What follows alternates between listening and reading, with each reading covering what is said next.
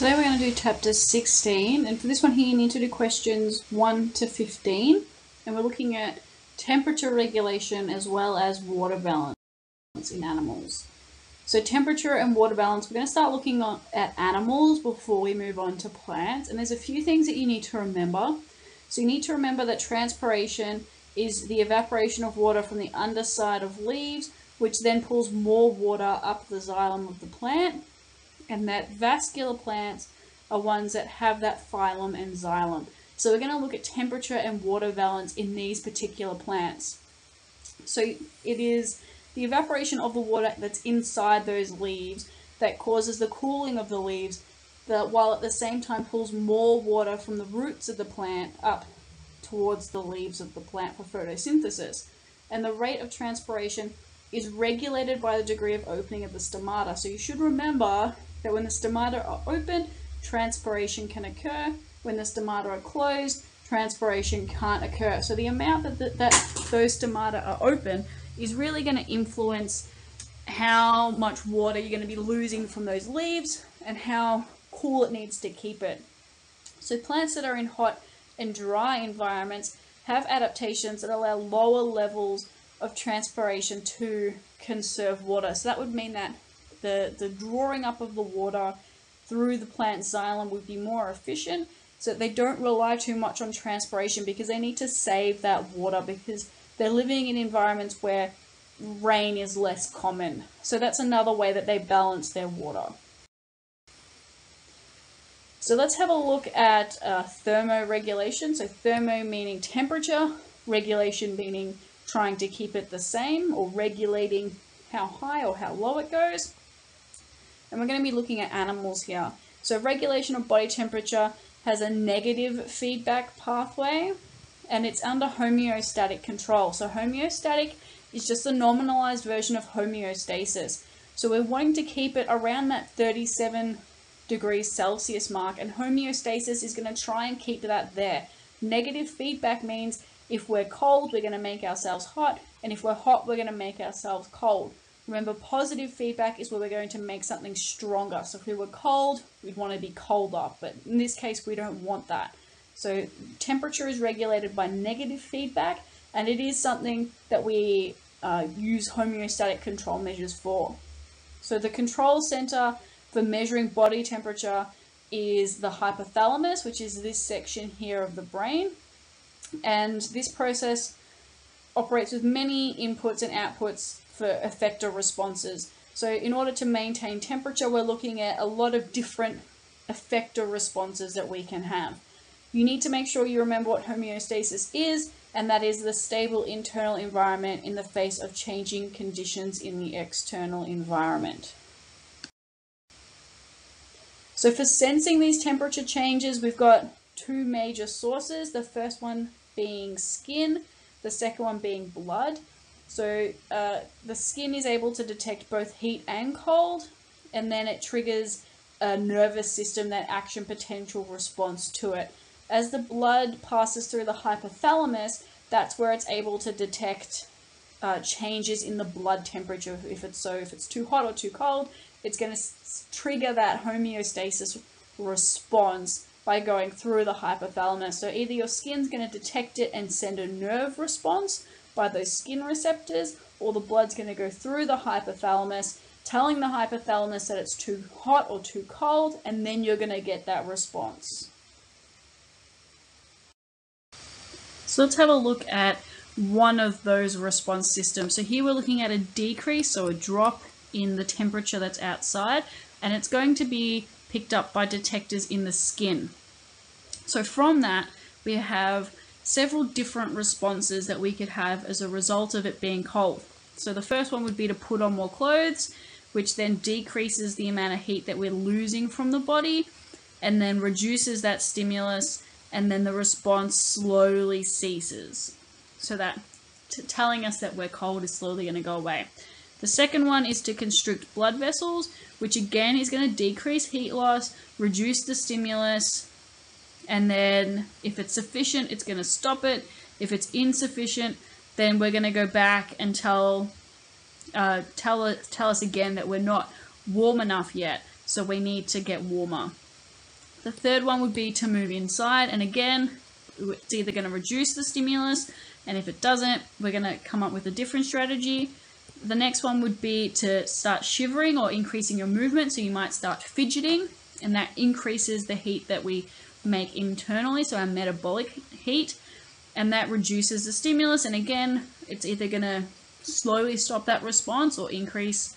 The temperature is either not going to increase, which means the receptors need to be triggered again. You've got increase in metabolism, so increasing the amount of reactions going on within your body, or number 6, which is to raise skin hairs. Now, we don't have very much hair on our skin, most of us, so it's going to have very little effect on humans, but on other animals that have a lot more hair, raising their hair is going to have a much greater effect. They're going to be able to trap more warm air around their bodies. So the hypothalamus, which we talked about before in terms of detecting the changes and those kinds of things. So when the temperature change is detected by that hypothalamus, it then sends a message to the pituitary gland, and the pituitary gland is just this lower part here of the whole hypothalamus. So it's this little gangly bit that hangs down, and it releases the thyroid stimulating hormone, which is TSH. TSH then sends a message to your thyroid gland. So that hormone, so the hypothalamus sends a message to the pituitary gland, which secretes a hormone that goes to the thyroid gland. Now this is your trachea, so this is in your throat, and your thyroid sits to the left and the right of your throat, which triggers the release of thyroxine. And thyroxine causes an increase in your metabolism, which can then raise the body temperature, or a decrease in thyroxine, which can reduce the metabolism rate and lower the body's temperature. So here we've got our hypothalamus, and the hypothalamus then sends a message to the pituitary gland, which then sends the message to the thyroid gland. So for these arrows here, what I would like you to do is draw this chart out into your book and label the messages that are going from one to the next. So when we're losing heat, if you're too hot, you need to try and get rid of some of that heat. So we looked at when you're too cold and generating heat, and now we're going to look at being too hot and needing to lose heat. So we can increase sweating so that we can lose heat via the water and we can have evaporation happening. We talked about vasodilation previously, lowering those skin hairs and reducing the metabolic rate. So that is the lowered thyroxine level from the thyroid gland. If we're looking at gaining heat, so we want to keep ourselves warm, you've got that vasoconstriction, reduced sweating, raising the skin hairs, shivering, and increasing the metabolic rate. So the vasoconstriction, this one here is when those veins are quite small, and you can see to the right of that, when they're dilated, they become a lot larger. So moving from temperature, we're now going to have a look at osmoregulation. Osmo meaning water, so we're going to look at balancing the amount of water inside of an animal. So the physiological systems of animals, from cells to organs, we need that fluid environment for them. For every system to function properly, it needs to have that water so that we can have the solutes maintaining their balance both internally and externally, allowing for that active transport and passive transport and osmosis to be occurring. And then we're looking at how animals regulate those solute concentrations and the balance of that gain and the loss of water. That's termed osmoregulation. So this last dot point here, that is your definition of osmoregulation. So it is regulating the solute concentrations and the balance of the gain and the loss of water in order to do that. So the maintenance of the osmotic and water potential in a cell or inside of a living organism. That is the technical scientific definition of osmoregulation. So balancing the level of salt with the level of water. So similar to thermoregulation, we need to make sure that we're balancing the gain and the loss of water. This really depends on the water uptake and the amount of solutes. So the osmoregulation is largely done through the controlled movement of solutes between the internal and external environment. So here we're talking about inside of a cell versus outside of a cell. And we're going to be moving things from the inside to the outside and from the outside to the inside to help balance the level of water and the level of solutes. Remembering that osmosis is the process of diffusion of water. So it's the movement of water across a selectively permeable membrane. So from an area where there's a lot of water with less solutes to an area where there's less water and high solutes. So you're trying to balance out the water levels and relative to the other compounds that it contains.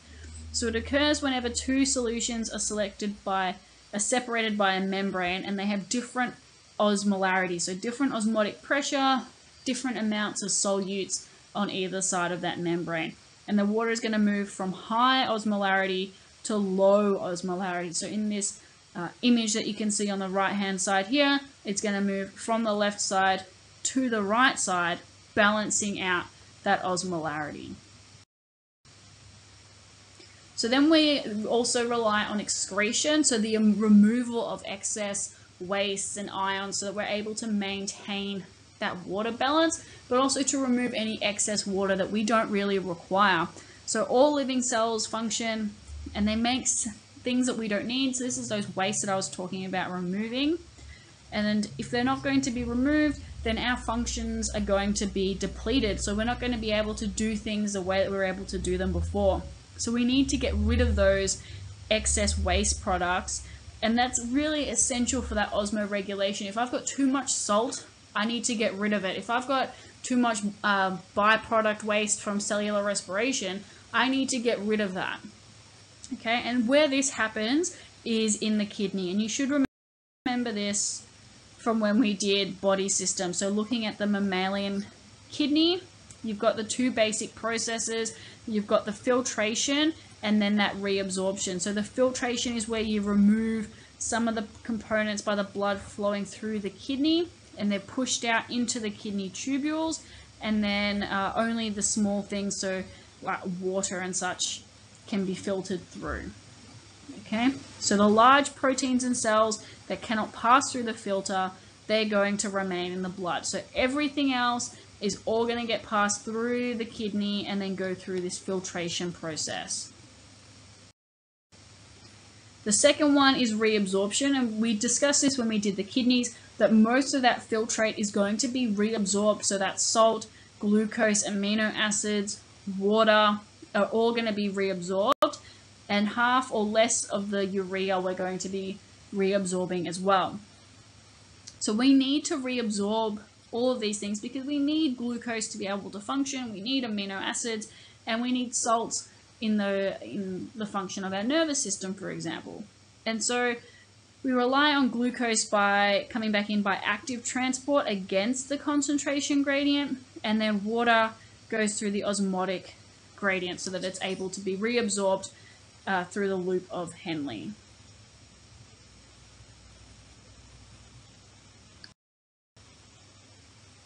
So homeostasis via excretion, really we're relying on excretion to be able to help us keep our water levels balanced.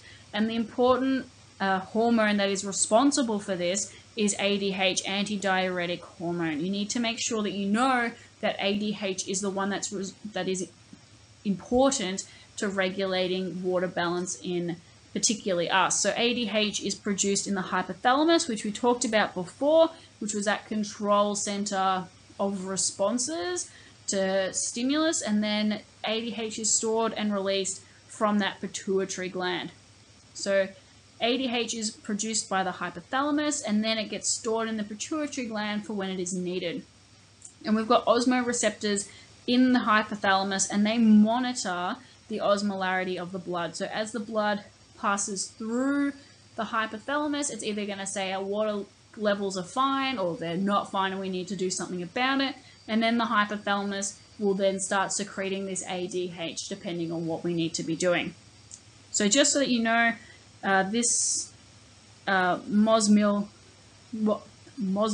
per liter The definition of all of that is at the bottom of this slide. So when osmolarity rises above the levels that we're happy with, we're going to start releasing more ADH into the bloodstream, and this is going to make its way to the kidneys. Here, its main target in the kidneys are going to be the distal tubules. Remember, these ones here are the ones that are further away. Proximal meaning close, distal meaning further away. Those distal tubules, the collecting ducts, which are the ones on the far right-hand side here, where the hormones increase the permeability to water. So they're going to be enabling more water to either enter or leave, and in this case, it's going to amplify water reabsorption, which reduces urine volume. So if we release ADH, we're going to be taking water out at this distal, out of the surrounding environment into our the capillaries that are around these tubules. So we're going to be reabsorbing water and taking them out, reducing the amount of water in urine. If we have less ADH, so if the hypothalamus is triggered to say that we've got too much water, for example, we're going to release less ADH, and we're going to be keeping more water into these distal tubules and the collecting ducts. There are some exam questions that I have gone through, and you'll find these in the voiced PowerPoint that is in the OneNote and also on Compass. Unfortunately, I'm not allowed to put them here. So if you head to Compass or your OneNote, you'll find about 5 multiple choice questions that I've deconstructed over there for you.